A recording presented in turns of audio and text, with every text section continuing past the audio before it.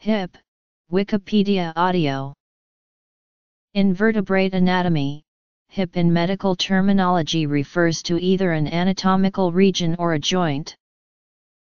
The hip region is located lateral and anterior to the gluteal region, inferior to the iliac crest, and overlying the greater trochanter of the femur, or thigh bone.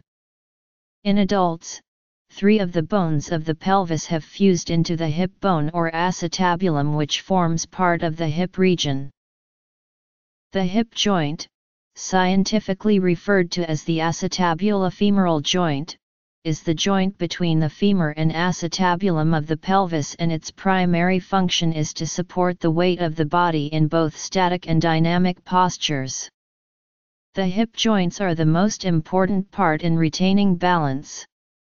The pelvic inclination angle, which is the single most important element of human body posture, is mostly adjusted at the hips. Anatomy. Pain of the hip may be the result of numerous causes, including nervous, osteoarthritic, infectious, trauma-related, and genetic ones. The 5 or so tubercles in the lower lateral borders of the sacrum, and the ischial tuberosity. Proximally, the femur is largely covered by muscles and, as a consequence, the greater trochanter is often the only palpable bony structure. Distally on the femur, some more palpable bony structures are the condyles. The hip joint is a synovial joint formed by the articulation of the rounded head of the femur and the cup-like acetabulum of the pelvis. It forms the primary connection between the bones of the lower limb and the axial skeleton of the trunk and pelvis. Both joint surfaces are covered with a strong but lubricated layer called articular hyaline cartilage. The cup-like acetabulum forms at the union of 3 pelvic bones, the ilium, pubis, and ischium. The Y-shaped growth plate that separates them, the triradiate cartilage, is fused definitively at ages 14-16. It is a special type of spheroidal or ball and socket joint where the roughly spherical femoral head is largely contained within the acetabulum and has an average radius of curvature of 2.5 centimeters. The acetabulum grasps almost half the femoral ball, a grip augmented by a ring-shaped fibrocartilaginous lip, the acetabular labrum, which extends the joint beyond the equator. The joint space between the femoral head and the superior acetabulum is normally between 2 and 7 mm. The head of the femur is attached to the shaft by a thin neck region that is often prone to fracture in the elderly, which is mainly due to the degenerative effects of osteoporosis. The acetabulum is oriented inferiorly, laterally, and anteriorly, while the femoral neck is directed superiorly, medially, and slightly anteriorly. The angle between the longitudinal axes of the femoral neck and shaft, called the caput column diaphysial angle or CCD angle, normally measures approximately 150 degrees in newborn and 126 degrees in adults. In the hip bone, one system arises on the upper part of auricular surface to converge onto the posterior surface of the greater sciatic notch, from where its trabeculae are reflected to the inferior part of the acetabulum. The other system emerges on the lower part of the auricular surface, converges at the level of the superior gluteal line, and is reflected laterally onto the upper part of the acetabulum. In the femur, the first system lines up with a system arising from the lateral part of the femoral shaft to stretch to the inferior portion of the femoral neck and head. The other system lines up with a system in the femur stretching from the medial part of the femoral shaft to the superior part of the femoral head. An abnormally small angle is known as coxa vara and an abnormally large angle as coxa valga. Because changes in shape of the femur naturally affects the knee, coxa valga is often combined with genu varum, while coxa vara leads to genu valgum. Changes in CCD angle is the result of changes in the stress patterns applied to the hip joint. Such changes, caused for example by a dislocation, changes the trabecular patterns inside the bones.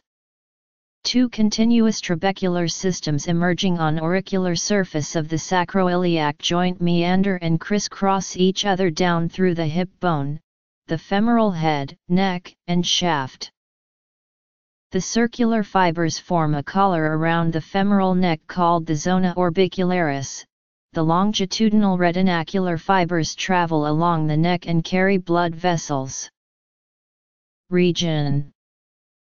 On the lateral side of the hip joint, the fascia lata is strengthened to form the iliotibial tract, which functions as a tension band and reduces the bending loads on the proximal part of the femur. The capsule attaches to the hip bone outside the acetabular lip, which thus projects into the capsular space. On the femoral side, the distance between the head's cartilaginous rim and the capsular attachment at the base of the neck is constant, which leaves a wider extracapsular part of the neck at the back than at the front. The strong but loose fibrous capsule of the hip joint permits the hip joint to have the second largest range of movement and yet support the weight of the body, arms, and head. The capsule has two sets of fibers, longitudinal and circular. The hip joint is reinforced by 4 ligaments, of which 3 are extracapsular and 1 intracapsular. The extracapsular ligaments are the iliofemoral, ischiofemoral, and pubofemoral ligaments attached to the bones of the pelvis. All 3 strengthen the capsule and prevent an excessive range of movement in the joint. Of these, the Y-shaped and twisted iliofemoral ligament is the strongest ligament in the human body. In the upright position, it prevents the trunk from falling backward without the need for muscular activity. In the sitting position, it becomes relaxed, thus permitting the pelvis to tilt backward into its sitting position. The iliofemoral ligament prevents excessive adduction and internal rotation of the hip. The ischiofemoral ligament prevents medial rotation, while the pubofemoral ligament restricts abduction and internal rotation of the hip joint. The zona orbicularis, which lies like a collar around the most narrow part of the femoral neck, is covered by the other ligaments which partly radiate into it. The zona orbicularis acts like a buttonhole on the femoral head and assists in maintaining the contact in the joint. All 3 ligaments become taut when the joint is extended. This stabilizes the joint, and reduces the energy demand of muscles when standing. The intracapsular ligament, the ligamentum teres, is attached to a depression in the acetabulum and a depression on the femoral head. It is only stretched when the hip is dislocated, and may then prevent further displacement. It is not that important as a ligament, but can often be vitally important as a conduit of a small artery to the head of the femur, that is, the foveal artery. This artery is not present in everyone but can become the only blood supply to the bone in the head of the femur when the neck of the femur is fractured or disrupted by injury in childhood. Articulation. Articulal angles. The hip joint is supplied with blood from the medial circumflex femoral and lateral circumflex femoral arteries, which are both usually branches of the deep artery of the thigh, but there are numerous variations and one or both may also arise directly from the femoral artery. There is also a small contribution from the foveal artery, a small vessel in the ligament of the head of the femur, which is a branch of the posterior division of the obturator artery, which becomes important to avoid avascular necrosis of the head of the femur when the blood supply from the medial and lateral circumflex arteries are disrupted. Lateral or external rotation, gluteus maximus, quadratus femoris, obturator internus, dorsal fibers of gluteus medius and minimus, iliopsoas, obturator externus, adductor magnus, longus, brevis, and minimus, piriformis, and sartorius. The iliofemoral ligament inhibits lateral rotation and extension. This is why the hip can rotate laterally to a greater degree when it is flexed. Medial or internal rotation, anterior fibers of gluteus medius and minimus, tensor fasciae lati, the part of adductor magnus inserted into the adductor tubercle, and, with the leg abducted also the pectineus, extension or retroversion, gluteus maximus, dorsal fibers of gluteus medius and minimus, adductor magnus, and piriformis.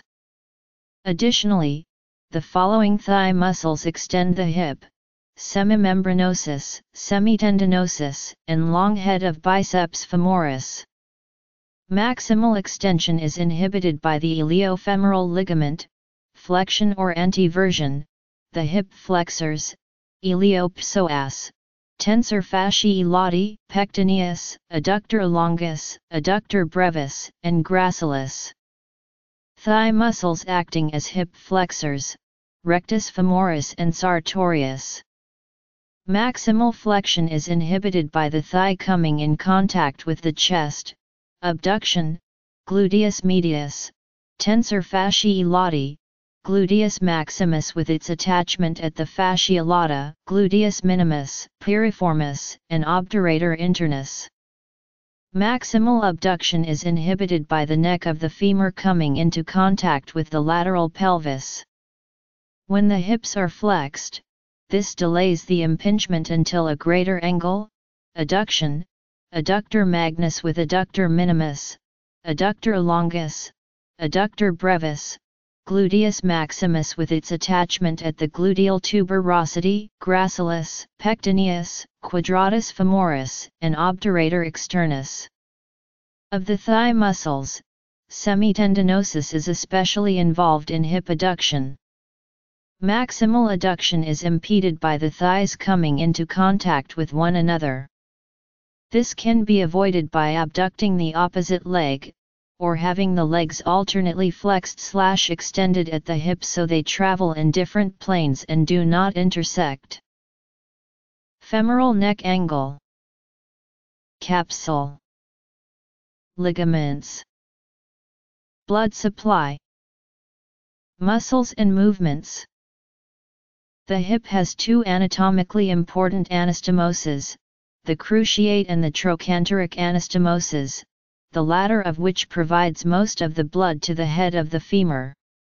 These anastomoses exist between the femoral artery or profunda femoris and the gluteal vessels.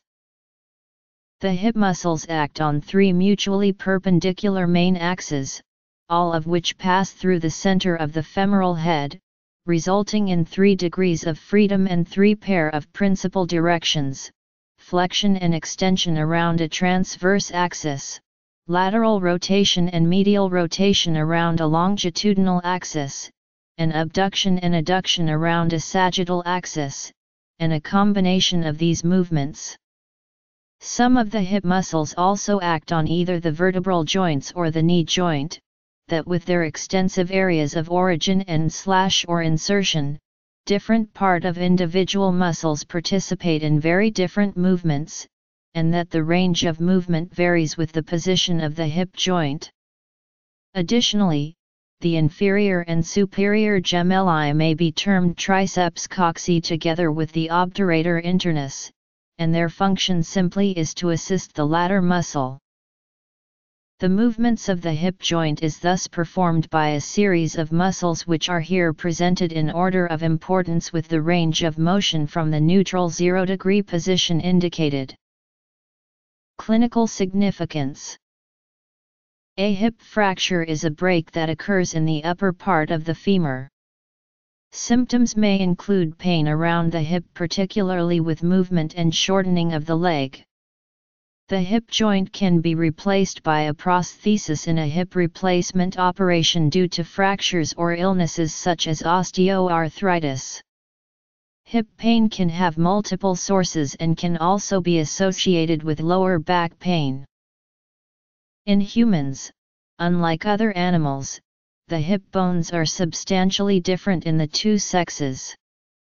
The hips of human females widen during puberty.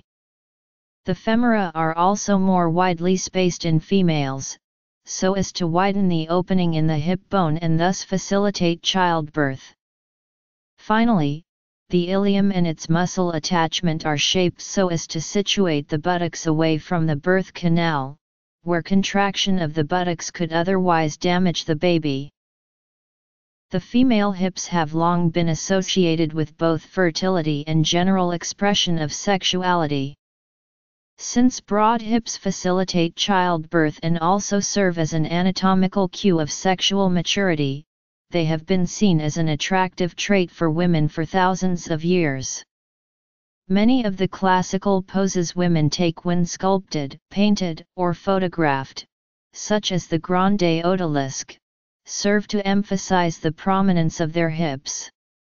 Similarly, women's fashion through the ages has often drawn attention to the girth of the wearer's hips. Hip joint. Lateral view. Hip joint. Lateral view. Muscles of thigh. Anterior views. Illustration of hip. Sexual dimorphism and cultural significance. Notes.